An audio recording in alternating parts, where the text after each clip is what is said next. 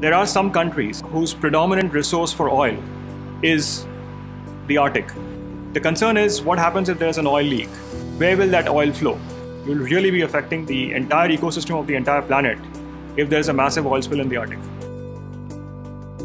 Because you can't deploy heavy machinery, you can't deploy ships in Arctic conditions, it's not really possible to clean up the oil by mechanical means.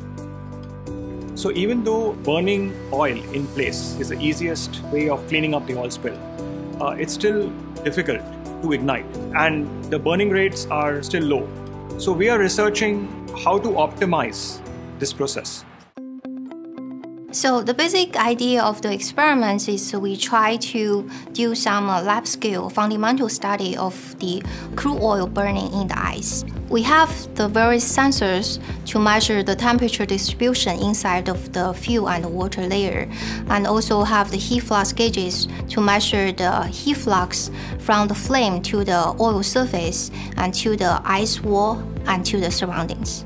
When the experimental setup is complete, we ignite the oil. The first time when I saw it was really exciting. The flame can reach up to like 4 or 5 meters, and it became really intense. So as the oil is burning, it spreads out, melting the ice on the sides.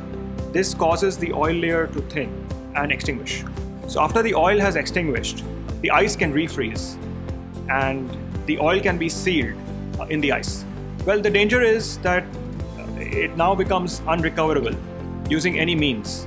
So what we have created is a technology called flame refluxer, which captures the heat from the fire and transmits it back into the fuel, thereby increasing the combustion efficiency up to 10 times. The longer you let oil or any kind of hazardous waste linger, the more damage it does. And that's what this technology does. The flame refluxer allows you to significantly reduce the cleanup time. So we have also found this technology works well in other applications, like disposing of hazardous waste.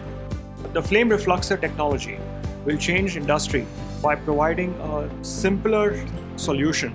You're significantly decreasing the time it takes to clean up an oil spill. It's highly economical compared to what exists right now.